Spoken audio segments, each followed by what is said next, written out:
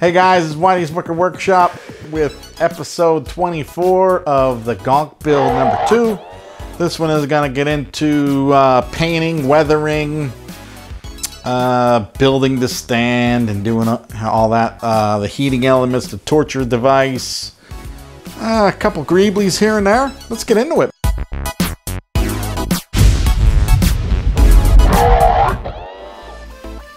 Hey, we start off here where I'm adding holes for the PVC so I could connect the two. I intentionally left this part in just to show you that I was going to have it so you could split the two apart by disconnecting that.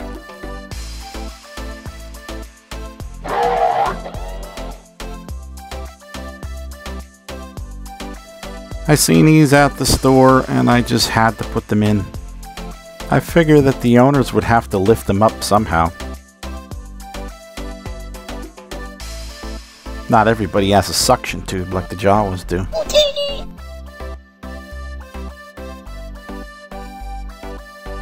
You can really tell here in this part that I am not a carpenter. I just play one on TV.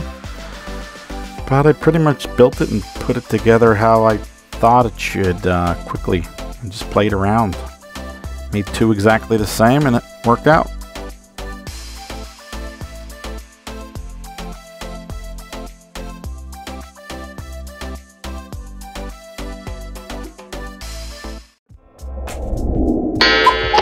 Son of a... Don't forget to check out the bloopers at the end. In this part I rounded off all the edges.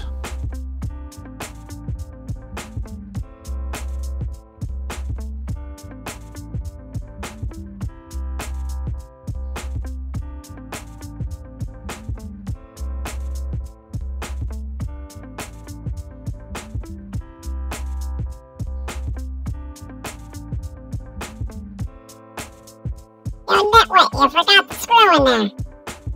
Hey! Listen to me! The screw! The screw! There you go.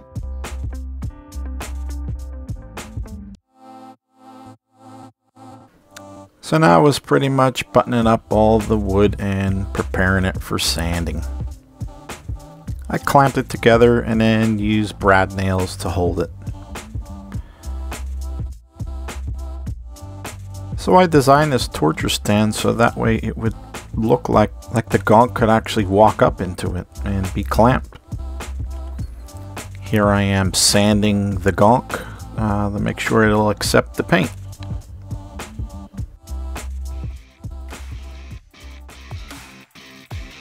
Luke, I am your dancing father.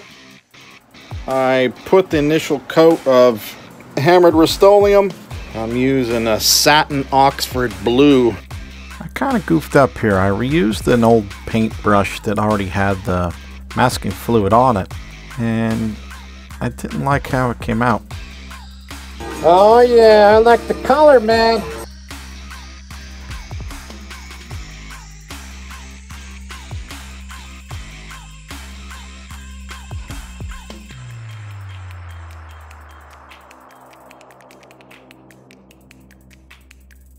Always use a filter on your fan.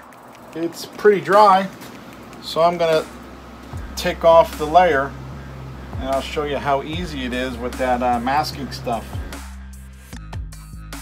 You can see that right there. Dig in a little bit. Kind of use your fingerprints to kind of just grab it and rub it. Rub it and it'll come right off for you. Oh yeah, look at that. Oh yeah.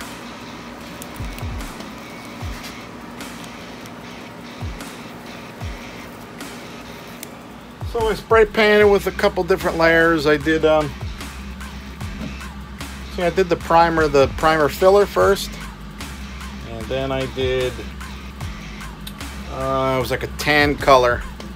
Same one I did the Millennium Falcon pads with. I had a bunch of that left. I'll put what it is down below, or I'll put it over here, a picture of it. Then I did a black spray paint, Walmart dollar special spray paint, just anything to kind of spritz the black. Then I had another brown one too. I'll put a picture of that one over here too. I spray painted these guys with a gloss black because I just had it laying around. These are for the Gonk's feet. I thought these were a lot nicer than the exhaust vents, the aluminum exhaust vents. These look a lot nicer. The other ones look kind of cheesy and like 1960s sci-fi, which I wasn't looking for. These look a lot better. So I have this rub and buff. It's getting down to nitty gritty with this one, but this is the wax metallic finish. I'm just gonna get some on my finger here. I'm gonna rub it around. Trying to only go this way because I don't want to get any of the rub and buff down inside. That'll take away from my look. So, there, how's that? What's the difference? What do you think? Oh yeah, I like it. And now we will paint the Gonk feet for the third time.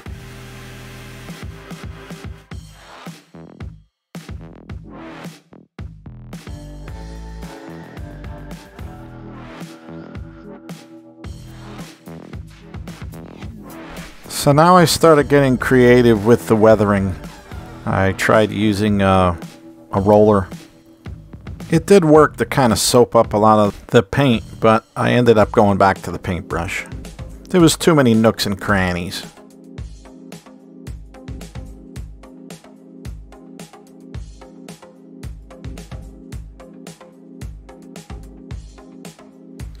This here is a spray can lid with a Heinz ketchup lid inside. And that's a 3D printed something or other Greebly. It might be for Han Solo's pistol, the front, or the Mandalorian. I don't know, one of them pistols I think, but I think it looked good all together. Droid recharge port, I guess. Oh, what do you think? I'm going down here.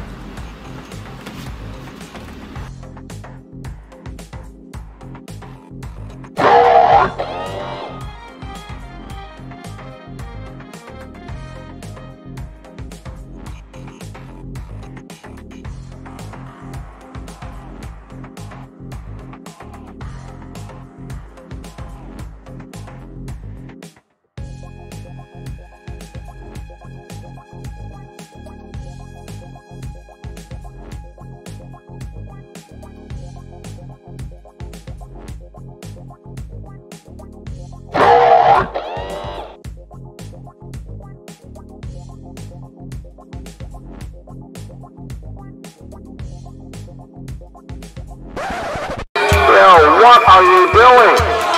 What are you... I had to make the stand bigger, wider, so I could get the look I was looking for.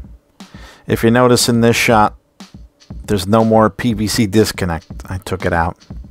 So it was either I was able to open up the whole Gonk or make it look better. I chose to make it look better.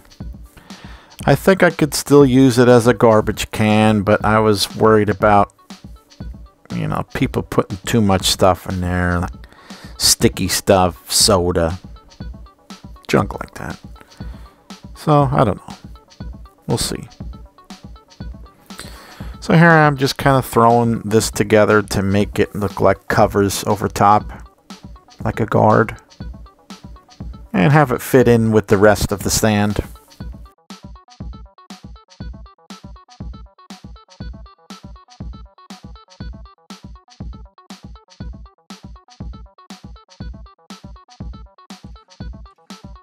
See a little lip there? I gotta get rid of that.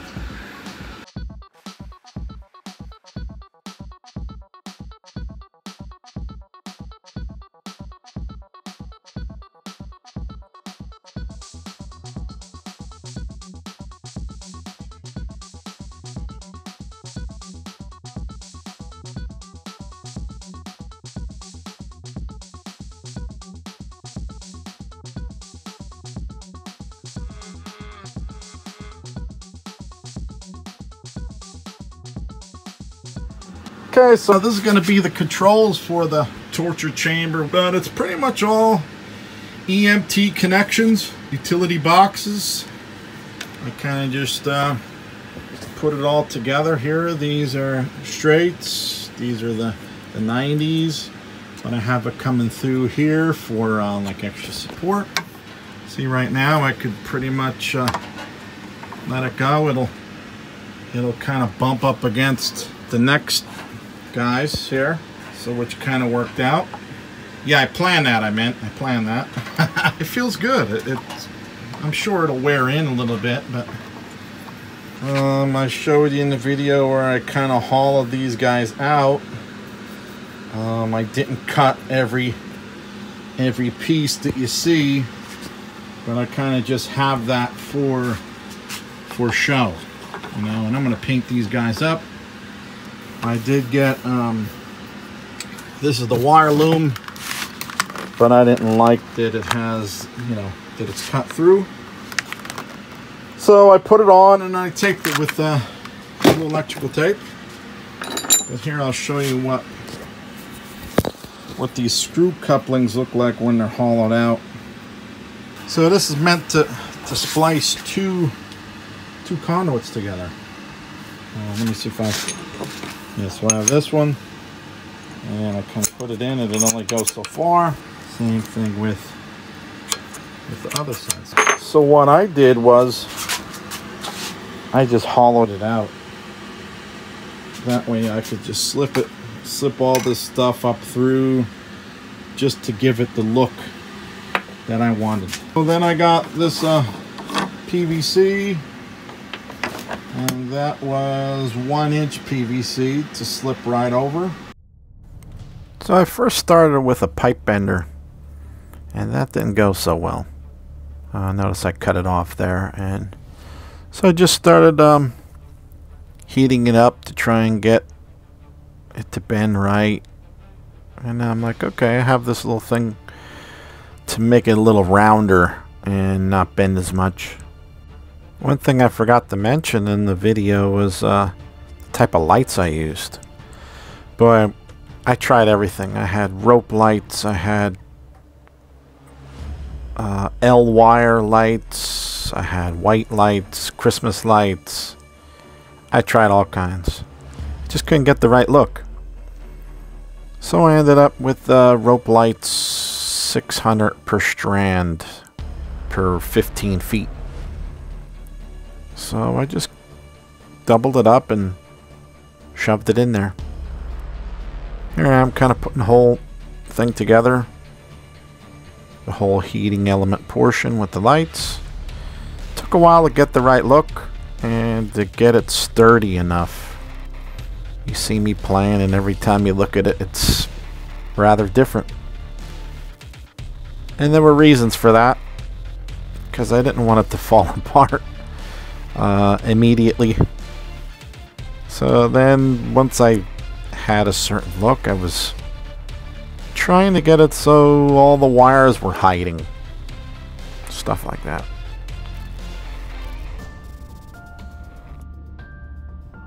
But I used half-inch packs with all half-inch fittings here. It's not for sewer, it's the potable water stuff. I have everything kind of hidden, like as far as the lights. They end here and swoop around, and come through here, and then come back around, and you can see part of it right there, which I'm probably going to tape up or something so you can't see it. That's why I used blue on this side, and in this side I just used PEX with a shark bite fitting. Probably too expensive of a fitting for this, but gotta do what you gotta do to make it look good, you know what I'm saying? Just kind of threw parts together to try and get my interpretation of the torture device. So this all stuff here was found in the electrical aisle in Lowe's, and the rest was found in the sewer slash, I guess, toilet area. I'm a guy that doesn't like to finish things until I know Yeah, I make a lot of mistakes. I heated this kind of area up with my heat gun, and then I kind of just placed it in the round part of this guy to try and get a nice curve. It's not perfect. You gotta watch. Like this side's kind of oddly shaped. You might be able to tell in the video a little bit. Like this one came out really good, but it's still not perfect. I don't know, but it works for what I want. I needed like 12-inch for the feet, the gonk feet. This was kind of put in for support to hold everything together.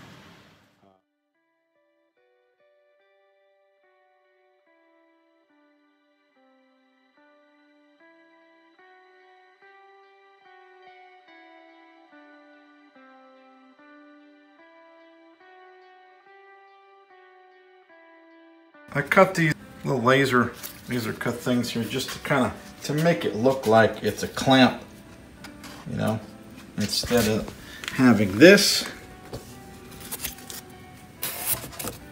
Just kind of put these over it.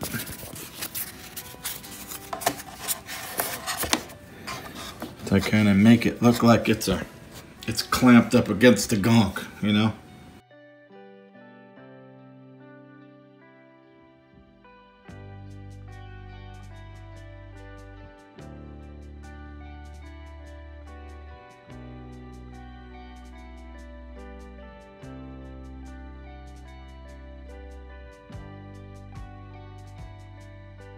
So I got a little Scotch-Brite here, and I'm able to get most of the lettering off so that you won't see it as much. I'm gonna try touching it up with like a little bit of orange. Maybe a little bit of red, maybe a little bit of black. I'm gonna try and make it come out more. It's pretty bright over there, and like you can see on my face, it's pretty bright. So I'm hoping to just spritz it. Might have overdid a little bit with the spray paint, just because I was trying to get rid of the whole, hey, this is PEX with light inside of it look. So I was trying to get it to make it look like a heating element of some sort. Trying to get it to make it look right. And that's what came out of it. This bar here, I kind of thought that everything was too plain, so I used the L wire. And this here, I kind of scratched something and it worked out. I thought it gave it a better look. It actually looks like a heating element now. Kind of.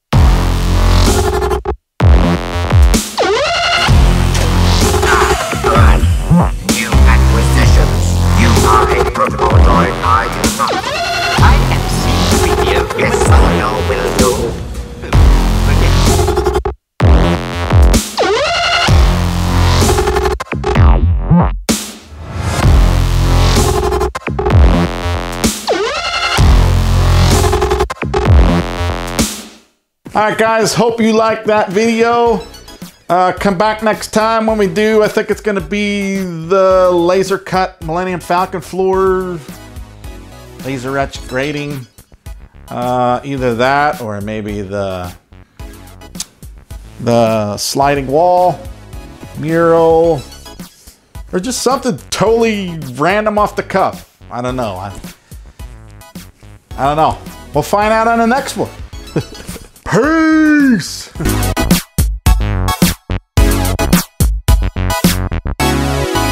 So I forgot to mention that the name of the droid is YT2020 Sucks.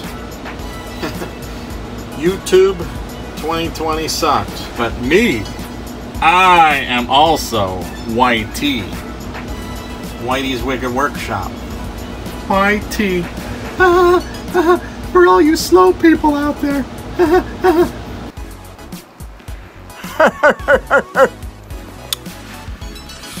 Somebody always calls me and then it stops recording. I hate recording on the phone. I need to buy a camera or a video camera. Oh, sorry.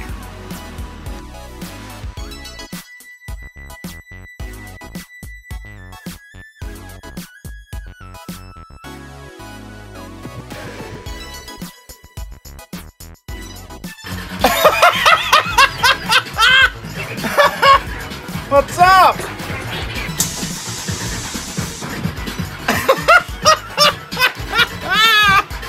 You're something else.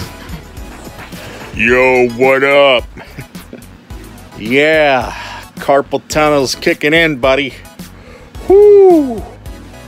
Using tools. Love it. Check out my shirt, man.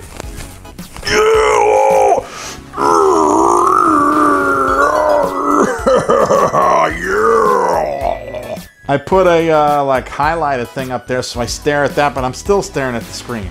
I hope I don't look cross-eyed. Hello?